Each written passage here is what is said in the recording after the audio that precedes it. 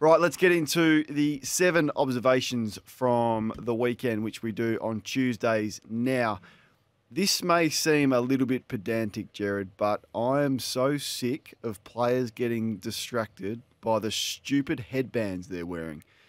You watch how This often... is the in-depth stuff that you tune into Sports Day for. I like this. Exactly right. You watch it now. How often Aaron Norton has to adjust and refit that stupid 1980s style tennis headband in the middle of it. Must be distracting. I saw him on the weekend running around with a headband in his hand. I'm thinking, how are you going to mark the footy, Aaron, when you've got that stupid John McEnroe headband in your hand? I couldn't believe it.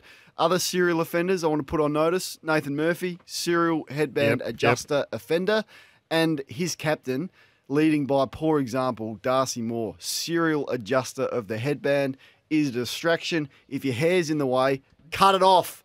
I'm sick of it. Have your say on that if you'd like to. Who do you reckon had the most famous headband in footy? Bruce Dool. I reckon it's Bruce. Big Carl was the first I can remember wearing one. No one ever took his headband off. I can't believe this big sort of toweling headband that he wears. He's carrying it around. It falls off every time he goes for a mark, and a jar just anyway. I'm sick of it. Observation number 2 as we get a bit more serious. It was interesting to watch the 2 best young midfields, I think, go around against each other on the weekend. I'd be interested in Hoyney's thoughts on this. It was the Port and the Fremantle game. Port Adelaide got the points. They were plus 10 from stoppage. And with Hayes in the ruck up against Jackson, I thought he actually did pretty well after a slow start. What I wanted to observe is the ball use, and that's what separates, I think, the 2 midfields from Port and Freo, and the contrast in that. Sarong kicked it at 29%. Now, there's some arguments how much we should rate kicking efficiency, but if only 2 out of your 10 are effective, I think that's an issue for Sarong. And with Brayshaw, it was a bit more critical than that because he missed a couple of easy shots for goal at critical stages. And I'm not sure he's a great ball user, Andrew Brayshaw, so I just want to put that on. Well, it's been a big issue for them. They haven't replaced Mundy and his elite kicking inside the forward 50. We sort of flagged that pre-season, and they haven't addressed it, and they need to. Yeah, I would got to get better at it. Having a look at seeing what you can get for Darcy, and if you can add, let's just say, for the ideal player, a Jordan Dawson type into that Fremantle midfield, or a younger David Mundy type. That's what I would be doing for Sean Darcy. I think he's surplus to their needs. With finals out of the question, I was a little bit surprised that Richmond dropped these 3 players, Coulthard, Mansell and Bauer, and maybe that's because they wanted to play the more experienced players in Revolt and Cochin's last game. But I'd rather see those 3 this week over players such as Pickett, Ross and McIntosh. So Tigers, play the kids this week, for goodness sake. I'm not sure why you're dropping those 3 when finals are out of the question. That is the future. You're going to need them. Let's see if they can play or not. Observation number 4. I think Damien Hardwick is right to suggest that 80% of the Gold Coast's next premiership side is already on the list. But with statements as bullish as that comes high expectation. He was talking premierships, and he was talking premierships in the early stages of his coaching tenure. Yep. So no longer will it be acceptable for Gold Coast to blow 5-goal leads against a flat opposition at home like they did against... No one's even mentioned Gold Coast. Like you're 5 goals up, the Blues are flat, you're playing at home, you lose, and no one cares.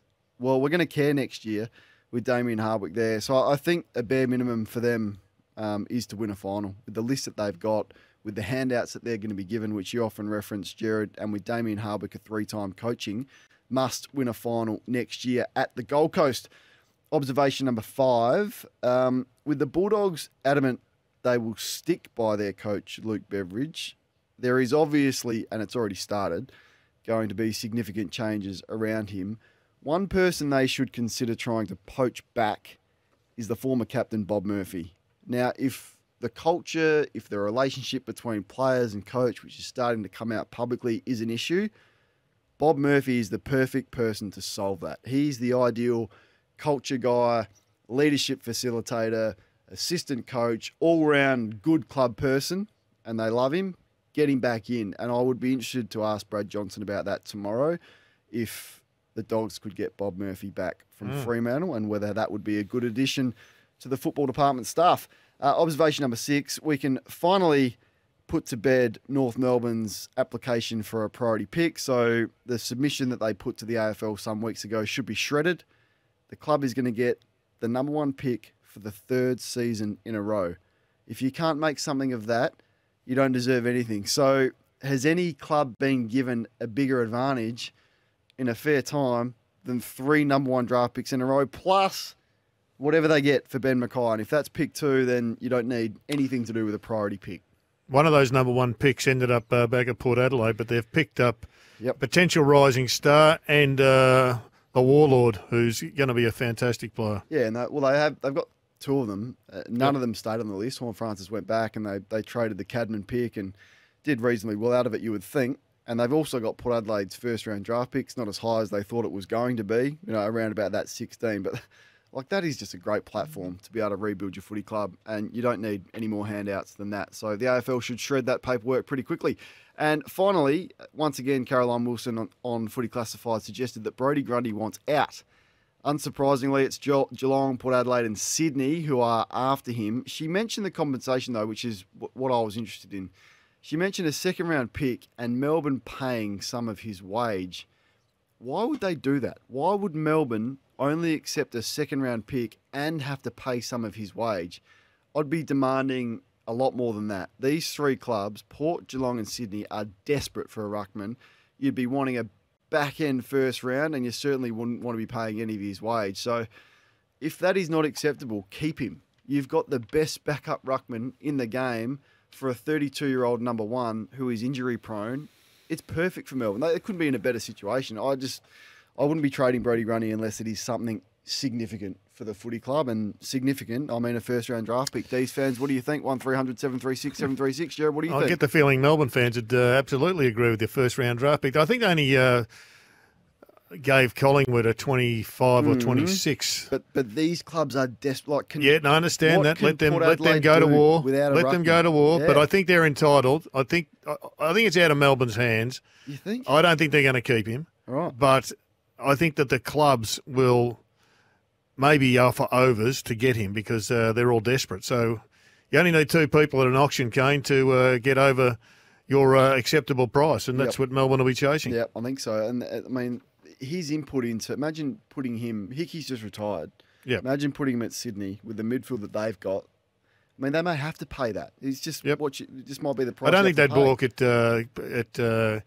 pick 25 versus pick 18. I don't think there's going to be any consideration there. It's just going to be a question of who wins the battle. Is it Port Adelaide because they're desperate? Yep. Is it Geelong? They're desperate. Yep. Or is it going to be the Swans? Yep, Segler and Hickey retiring today. You can have your say on that. They were the 7 observations from round 23. Right now, let's get to Daniel Hoyne standing by from Champion Data. But as early as April, Kane, our man Hoyne, he said that the Cats were off. In June, Hoyney flagged the issues with the Bombers' defence. There's a big tick. You're off Collingwood, Hoyney, 2 months ago, much to the dismay, disgust and disgruntlement of the faithful, warning that there were issues that needed to be addressed. There's another tick. You held your line on Melbourne, tick, when many others lost faith, and you've convinced me long ago to look at the big picture of data, not wins and losses. Welcome to you. You've had a great year. Hello, G. Hello, Kane.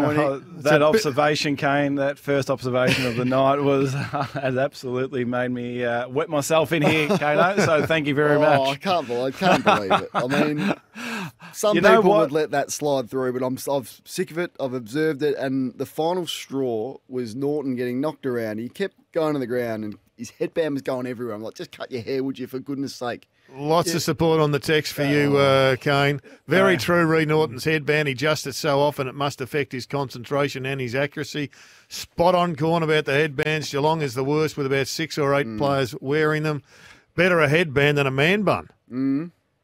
What would you agree there? No, at least yes or no? If the man bun is tight and it stays in position and it's not distracting you, not touching it all the time and really vain with how you're looking. Well, I think it's a vanity thing with a lot of these guys. So I'm okay with the man bun. Just the headband's been doing me. Do you know what? I never thought in my life I'd be sitting here with Kane and we're talking about hairstyles and what works and what doesn't work. I never thought I'd be part of that conversation. It's interesting because we lost a game. It was my second last game. We went to the Gabba and we played Brisbane and we should have beaten them at that stage and we played poorly. And instead of doing the review on the Monday, Ken Hinkley said, boys, we're going to do the review as soon as we get back to the hotel. And you know when he says that, he did it off like very... It was rare for him to do that. So you knew you were in all sorts of trouble. And there was one player, as he's going through his review, that he singled out. And he demanded that he cut his hair. Right. So this would have been 2015. Now, things have moved a little bit. And coaches are more accepting of things like long sleeve Guernseys and the way players look and the way they dress at training perhaps. But he gave it to this one player about cutting his hair. And the player dirtied up. And it was a sign of the way I think the modern player now thinks and acts.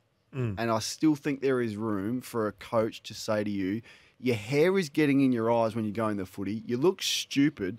Cut your hair. But I don't think Gerard and Hoyney coaches can say that now because players are a little bit more sensitive than perhaps they were in your day. I think you're spot on, Kane. There's a number of players running around I think that could probably do with a haircut. But I think it's a taboo issue. Yeah. Let's get stuck into the numbers, though, because we have got the data man here. Koshy's a big fan, as are many people around the nation. It's the #1 podcast in the land, yours, Hoyney. Well, for us anyway. And let's get stuck into it. What have you got for us? The overall observations? Yeah, so I heard, Kane and Bucks yesterday morning, and Bucks in particular, bringing to light the defensive, numbers, if you like, of some certain teams that are actually, heading in a positive direction, and those that actually have some concerns, there at the moment in that aspect of the game. And there's numerous ways in which you can actually measure defence other than just raw points against, if you like. And I just wanted to bring up a conversation that we had on this station probably about 7 or 8 weeks ago. Yep.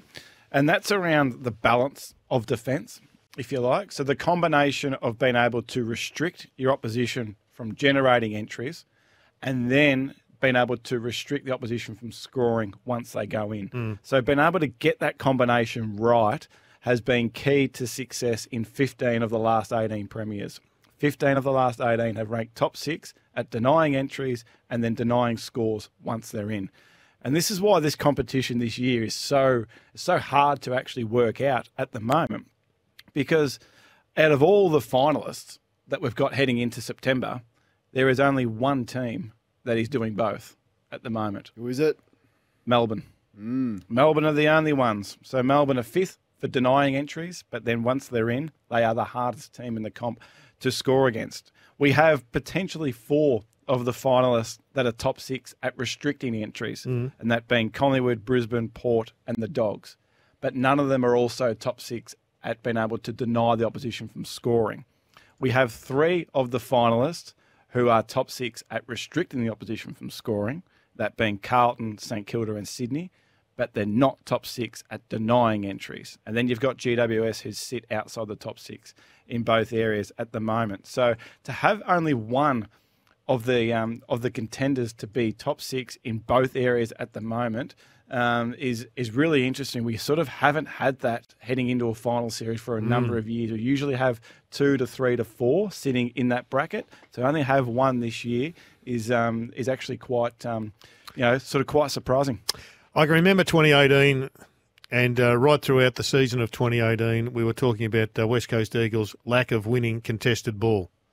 And they pushed back against it and saying they've got their own system of measuring it. And we kept pushing back to them. You can't win it unless you win the contested ball numbers. And ultimately, they won the Premiership. But the 4 weeks of the finals, they won the contested ball. Is it possible for one of these teams that haven't got the double act right now over the next 4 weeks, despite the fact that you say you are who you are at this stage, to address that problem? Absolutely. Anything's always possible. And our stuff is just going to go back over history and actually, paint the picture in terms of what has been the keys for success. But there's always going to be a time where a team is actually going to buck that trend or change the trend or actually change the narrative around that particular story, if you like. So absolutely any of those, other 8, possible finalists can change their profile and do something different in September. But to only have one to be able to be sitting in that bracket at the moment is quite surprising. Just for clarification, I heard a commentator during the week talking about the lack of winning a contested ball, and he essentially, I think, misunderstands what contested ball is. The view was essentially hard ball get. And yet there's so many other elements to the contested ball that never get discussed. I mean, I think the narrative around contested ball is so misunderstood, it needs explaining. Yeah, and I heard Kenny Hinkley after the Geelong game a couple of weeks ago sort of make that statement as well in his press conference. And they lost the free kick count, I think it was by 13 or 14 or 15, whatever it was, and that was the actual difference in the overall contested possession number. Because free kicks are actually part of the contested possession game. So, there are, I think, anywhere between 7 to 10 ways in which you can actually win a type of contested possession. So it is a pretty broad number, if you like. Who would you rather play in the first final if you Port Adelaide or Melbourne? You've got the choice, right? You get to choose. Would you rather play Collingwood at the MCG or would you rather play Brisbane at the Gabba? You can choose. Collingwood at the G.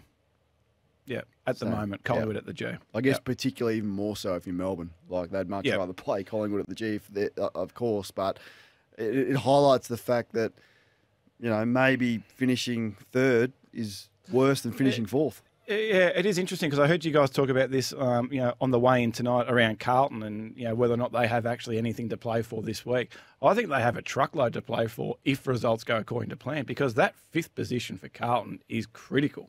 Because that then allows you the opportunity to stay in Melbourne in week 2 of the finals, as opposed to travelling in week 2 of the finals. If you're Melbourne this week, the inability, sort of to avoid travelling week 1 of finals and play at the MCG is so important. So you want to try and navigate that situation, I think, to launch your campaign from 4th and actually start at the MCG. Yeah. Are you anticipating a Carlton-Collingwood second semi-final? I haven't looked that far ahead. Don't upset them early. No. Me and the Collingwood supporters, we don't get along like a house on fire. Okay. So I'll avoid that one. It is because Port Adelaide play Richmond before Melbourne play Sydney, so they may not want to jump over Port Adelaide, and whether they can manipulate that result to make that the case would be the smart thing to do. So I mean, we're all going to watch and look for storylines this weekend. That may be one to watch to see what Melbourne do. Let's get into your 7 main talking points. You've touched on the Dees. You want to go further? Yeah, so I just want to touch on one aspect for Melbourne that I think was really evident in their 2021 successful campaign, and that was their ability to be able to run over the opposition and really sort of just outlast them in a fitness battle, if you like. So in 2021, they outscored their opposition by over 130 points in final quarters, which was the 3rd best of any team in the competition that season, and that was sort of really evident in their finals campaign in particular, sort of running over Geelong, running over the Dogs, and running over Brisbane in week 1 of the finals as well. That aspect of their campaign in 2022 dropped significantly in the second half of last year, where they were actually outscored by 110 points in final quarters. So you can remember a lot of last year, they actually went into 3/4 time leading a lot of their games, but they just ran out of juice. If you think back to that final against Sydney, they led at half time. If you think back to the final against Brisbane, they led at half time, but they just ran out of gas. This year, they are by far and away the best 4th quarter team in the competition. They're off the French food this year. So they have that running capability back. And we've seen over the last 3 years, Geelong last year were clearly the best 4th quarter team in the competition. Melbourne, as I said, in 2021 was so strong. And again, now Melbourne in 2023 are the best 4th quarter team in the competition. So they've been able to actually do that over the last 8 weeks reasonably well. And it's just an aspect where they've been able to sort of, get their game back to where it was in 2021 as opposed to where it was in 2022. Good signs for the Demons. What about the Saints? So I just want to put one St Kilda midfielder on watch in a good way. So we spoke about Brad Crouch, it probably would have been 6 to 10 weeks ago, that his ability to not impact the games from a scoreboard perspective was rated amongst the lower end of midfielders in the competition. His last 6 weeks, he's now close to a top 60 player in the competition. So he's going extremely well, as opposed to being around about that 250th rated player in the competition 6 weeks ago. And it is that it is that ability to be able to turn his possessions into a score over the last 6 weeks, which has now elevated this St Kilda midfield group to be slightly more threatening. But what it's done in particular, it has allowed their best player in Jack Sinclair to now play permanent halfback flank again. So in 3 of his last 4 matches, he has played 100% time in defence. Whereas, his previous, 5 to 6 weeks, he's only spending 30% of his time in defence. Now, as a result of him playing behind the ball, they now have that counter-attack footy back in play. They are generating the 3rd most points off turnover in the competition. And I think a lot of it is to do with this guy playing behind the ball. His creativity behind there has been absolutely exceptional. So well done, Brad Crouch, which has now freed up their best player to be in his most damaging position. Yeah, it's always been, until this recent resurgence, it's break glass, put Sinclair into the middle, which has robbed them. So nice observation from you, from the data, Hoyney. Bulldogs? Yeah, so just want to touch on the Dogs and just what's actually happened with them over the last 7 or 8 years, and it's just been a really consistent theme, in 3 aspects of the game, in 3 critical aspects. So their inability to deny the ball movement of the opposition from going one end of the ground to the other. Only once in 7 years have they ranked in the top 7 teams in the competition. This year they're 8th, so it's not disastrous, but they're just not in the top echelon of the competition. In 7 of 7 seasons since winning the flag, they have not ranked top 6 at conceding scores per entry, like we just talked about before, where you need to be. 7 of 7. Again, this year, they are outside that bracket. Only marginally, but again, they are outside that bracket. In terms of winning the ball back off the opposition close to goal, since 2015, they have not been top 6 in any of their seasons since 2015. This year, they're 11th. So those role players, so everyone talks about the list, and everyone talks about Bont and Libber and English, and the list can go on. I think it's those role players on the periphery that we've actually spoken a little bit about on this show. So the forwards, so Jones and Garcia and McNeil and West and McComb, there's been so many changes week to week. They haven't been able to settle down that aspect of the game. Their wingers, the wingers play such critical roles in being able to actually, sort of facilitate those absolute stars of the game, to be able to let them do what they need to do, and then these guys come in and do the dirty work, if you like. We've seen Baker being in and out of the team this year. Williams dropped occasionally, and then Poulter in and out of the team as well. So there's just a couple of issues there for the Dogs, which they just need to settle down to be able to become a consistently good team. See if they can sort it out in the next 7 years. Hoyney, how good are you? Can you give us the clues in 25 seconds? Very quick. I turn about the turnover game a lot. The turnover game is king. Last 6 weeks, this team, 11th for points scored off turnover, 15th for points against from turnover, 14th best turnover team in the comp. Must Who be is a it? good team. Have your guesses through now. My man Benny Perkins, who's usually very accurate on these guesses, is suggesting it could be Collingwood. Hoyney. Well, I thought it may have been Collingwood, but then I thought Hoyney's upset the Pies fans enough. He's not going to bag the Pies fans again. Is he scared of the Pies fans? He's been tormented. Yeah, I think he is. So he's gone soft on Collingwood. So it's not Collingwood, all right? Who is it, Hoyney? No, it's not Collingwood. So this team, last 6 weeks, that's what we always look at, 6-week profile. 11th for points from turnover, 15th for points against, making them the 5th worst turnover team in the comp. What Adelaide? It is Carlton. Carlton. So I just want to put the Blues turnover profile on watch. The reason why, just to reiterate why we always talk about the turnover game, is that 15 of the last 17 premiers have ranked top 3 in the turnover game, and close to 60% of your score comes off the back of the turnover game, purely because you have double the opportunity to score from turnover than what you do clearance. So, where was it? So it got me thinking when I had a look at this the other day, and I was actually quite surprised. This is heading into the game against Gold Coast on Saturday, and then you see them give up 71 points off turnover to Gold Coast on the weekend, and so then I started having a bit of a look at it, and I went back and just had a look at their 9-game period. So the whole 9 games, they won 9 in a row. They're still only the 8th best turnover team in the competition, and their scoring off turnover has only increased by 4 points compared to where it was after round 13. So all their damage is coming from clearance. They are brutal at clearance. They are clearly the best clearance team in the competition. But over the last 6 weeks, so they've averaged 50 points per game from clearance and 46 per game from turnover. That is unheard of to be scoring more off the back of what you're doing in the clearance game than the turnover game. And that profile there is an unsustainable profile that won't lead to success if it continues like that over a finals campaign. And I've been big on Carlton. And, as we talked about 7 or 8 weeks ago, comparing them to Melbourne of 2021, But unless they are doing so much right elsewhere, so much right, but they just need to turn that turnover profile around. Otherwise, history suggests that is not a sustainable brand come finals time. Just some news for the Blues fans, as we spoke about moments ago. They have now confirmed on the back of Riley Beveridge's report that Jack Silvani experienced a second joint sprain in his knee during his return through the VFL on the weekend.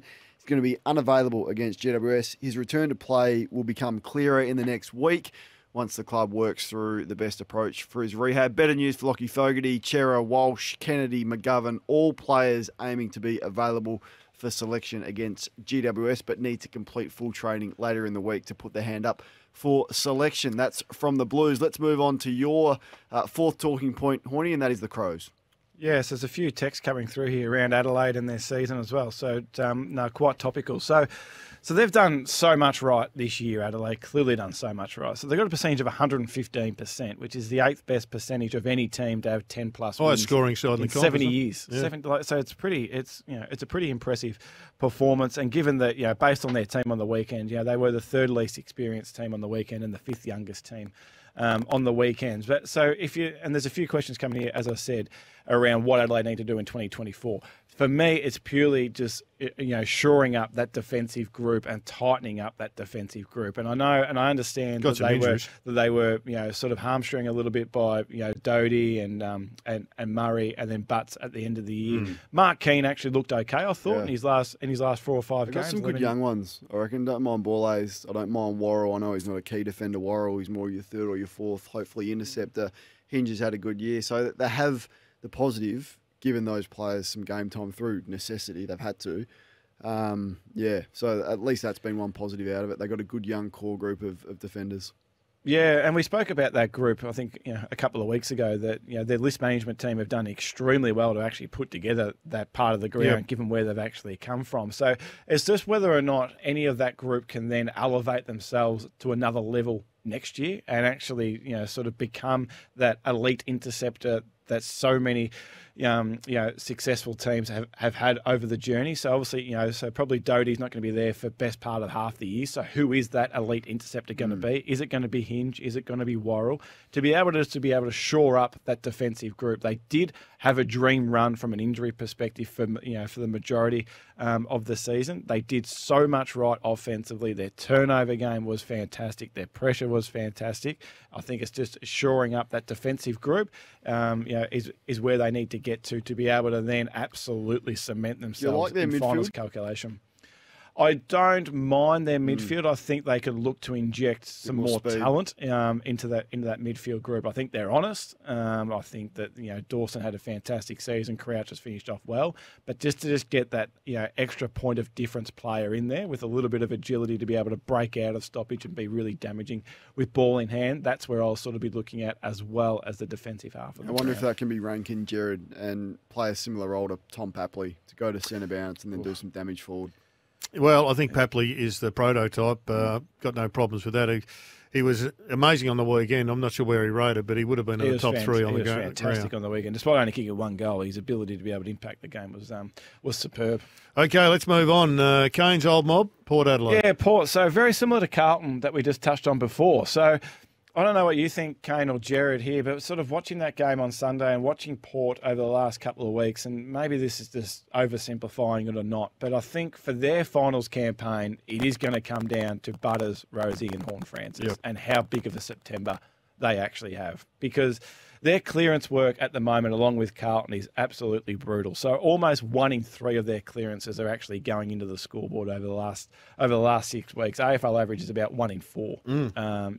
Of your clearances go onto the scoreboard. Butters at the moment has got his form back over the last 6 weeks off our new rating system, the 100X. He's the 4th best player in the competition. For me, Rosie's the one. I know Rosie's numbers might look okay on the surface in terms of what he's doing, but he's only had 10 plus contested possessions once in his last 6 weeks. So he's winning a lot of his outside, a lot of outside ball, which is okay.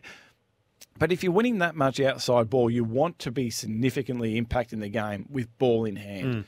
And his ball use over the last couple of weeks just isn't at the top echelon of his game. So Zach Butters' ball use at the moment is through the roof in terms of what he's doing. Rosie is a fair way off what Butters is doing at the moment. And I think if he's going to have that profile of winning so much ball on the outside, he needs to be able to impact the game more in terms of what he's doing with ball in hand. So those three for me are the ones that are going to determine whether or not, or sort of how far this team goes, because their forward 50 at the moment isn't functioning that well, and their D50 at the moment is the easiest D50 to score against in the competition. Without being cute, that's why they're vulnerable to Finn McGuinness.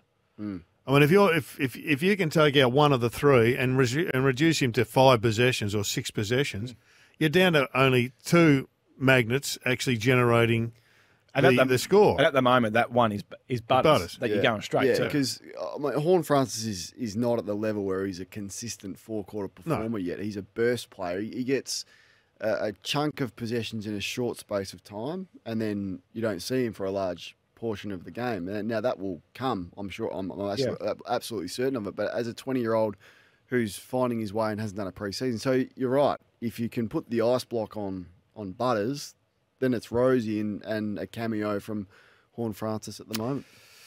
Now, I had a bit of a tete-a-tete with Sam last night about Tom McCartin. It just looked unusual to me, that whole incident.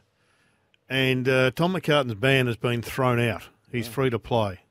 What do you think? Which I reckon will surprise a lot of people. What do you think, Gerard? No, I thought there was there was a set of circumstances. That ball turning right, I reckon he's almost protecting himself rather than going like a full-on bump. Yeah, no, I agree. It's not right for him to miss a final for that. Now, he was asked at the tribunal, he said, did you try and bump him? He said, no. They said, did you try and brace for contact? He said, no. He's almost saying, I couldn't have done anything else. No. In that moment, in that split second, that was about as much caution as I could show in that moment. And I tend to agree. So well done to the Swans for challenging it.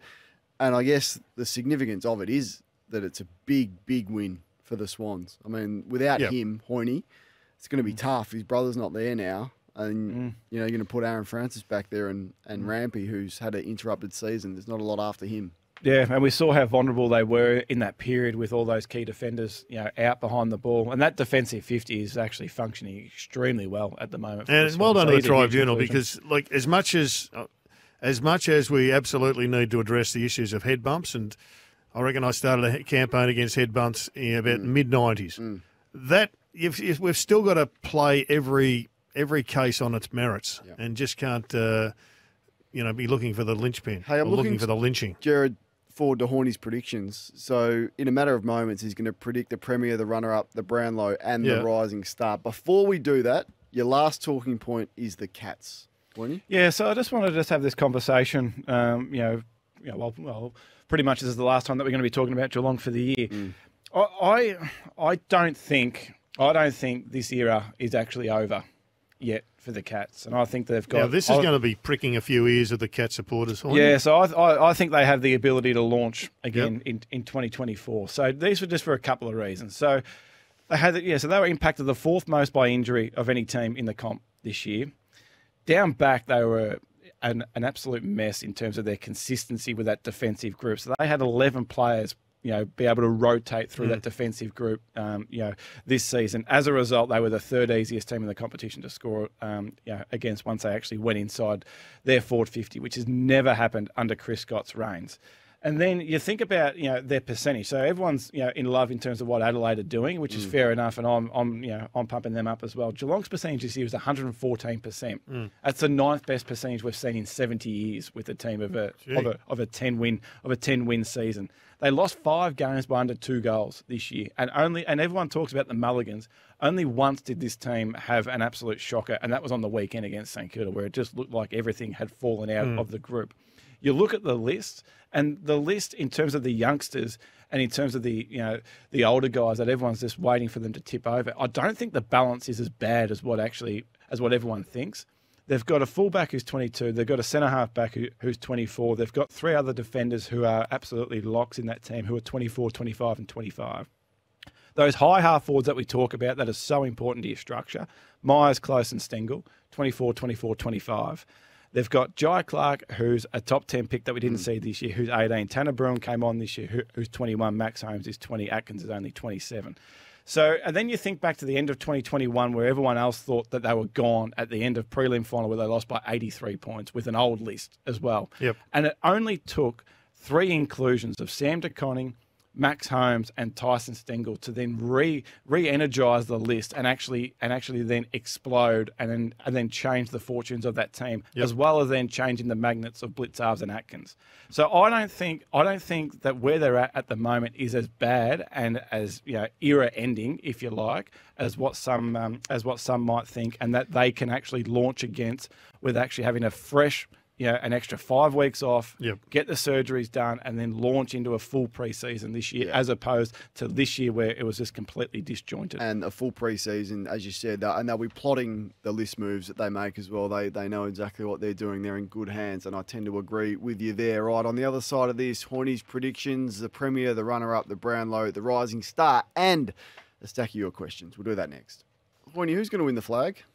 Yeah, I was a bit rattled today when I was having a look at the coaches' votes. So I actually couldn't find it. I had to ring Lawrence and say, where are they? They're hidden for 2 weeks. So anyway, so we're going with the predictions. So we're going to go a little bit ahead of time. So Premier for me is Melbourne at the moment. And that's purely based off their 2 words that you hear constantly come out of Melbourne, defence and contest. Defence is number 1, contest is number 1. It's a pretty hard team to crack. So who are they going to be playing? For me, it is Brisbane that they will be playing. So, offensively, that is their point of difference. Where they are, in terms of where they're going to start their finals campaign, should they get the job done this week, and they are the number 1 turnover team in the competition, and we know that historically stacks up with success. Well, that's thrown a spanner in the works. The Collingwood fans are going to come for you. So in that first final, if it is the way that we think it's going to go, Melbourne and Collingwood, you would be suggesting that Melbourne are good enough to beat them and probably will beat them in the first final. Yeah, I'd say I'd be tipping Melbourne to beat Collingwood. I wouldn't, as I said, I think Collingwood are a chance to beat them. So Collingwood supporters, please don't forget about that. But I'll be tipping Melbourne to beat them. Who wins the Brownlow, Hoyney? So 2 hats here. The Champion Data Brownlow system has Nick Dacos winning it on 28 votes at the moment. So we need, they need. How accurate has that been over the journey? It's been pretty accurate in terms of a guide, as a pretty strong guide for a top 3 to top 5 finish. And then we have Petrarca second at 27 votes, so just behind Nick Dacos there. But for me, the one to watch is Zach Butters. I keep talking about how good this guy is. That 13-game period where they won 13 matches in a row, I think he's going to poll a lot of votes. He's now back into red-hot form as well, and Port are starting to win some games. So I think he's going to be a huge chance to be able to challenge Dacos. Yeah, all right. What about the Rising Star? We know your love for Mitch Owens. Yeah, so still Mitch Owens for me. He has been a little bit quieter of late. As well. It is a high end, sort of talent this year. Sheasel is performing exceptionally well as well. Ashcroft has performed exceptionally well. But for what Owens has done this year and the role that he's played, this year is actually quite exceptional. We talk a lot about contested possessions, as you said. There's different ways in which you can win contested possessions. Between the arcs is key. And in general play, it is key. He is the number 1 contested possession player in the competition in that phase of the game. Between the arcs. Ahead of only Christian Petrarca, Zach Butters and Shai Bolton. And all those 3 might be walk-up All-Australians, this year as well. So his year, in terms of how he's impacted the game, has been absolutely exceptional. How was the debate on the Rising Star? No debate on the Rising Star, Gerard. No? You just individual voters just go off and submit your own vote so you don't consult on the Rising Star. Let's get to your gem and your horror, and we'll start with the good, Hoyney. Yeah, start with the gem. So I just want to give Jeremy McGovern some love. So it was really good watching his performance and just seeing him back in play this year. So over a per 100 minutes sort of game time this year, he's again the number 1 rated key defender in the competition this year. So he's still impacting matches significantly this year. Per 100 minutes, averaging 4 intercept marks per game. How many minutes do you have to play Kane to get into the All-Australian side? He's miles off the All-Australian teams. He's missed 15 games over his... When he wasn't on the ground, when he was off for that attention, it was Witherden trying to play key defender. They wasn't it? Lost. They looked all sorts of trouble. What about your horror, Hoyney? This is surprising. So the horror is just a horror to watch, and I don't want to be referring to this horror next Tuesday, and that's Brisbane. just get past this game on Saturday against St Kilda. Everyone assumes that you're finishing second and you're going to start your campaign from second. I refer back to Adelaide in 2016, where they hit the last game of the year in second and everyone assumed they were going to finish second. They lost the last home and away game of the year at home. It ruined their finals campaign, starting in fifth. West Coast in 2019. They started in round 23 in the top four. Everyone thought, here they come, here they come. They had a home game in round 23. They thought it was a shoe-in against Hawthorn. They got rolled. They started their campaign from fifth. It blew up everything. I love it. Brisbane, don't do that on Saturday. Just get the job done. Love it. We know Chris Fagan's a big fan of the show as well. He will be listening, and that is a warning. Now, Hoyne, outstanding from you. We got through a fair bit of ground. We'll post your predictions to our social media account just to keep you accountable and so you can get the feedback, which I know you love. But, hey, we'll speak to you next week. But congratulations to all the work you've done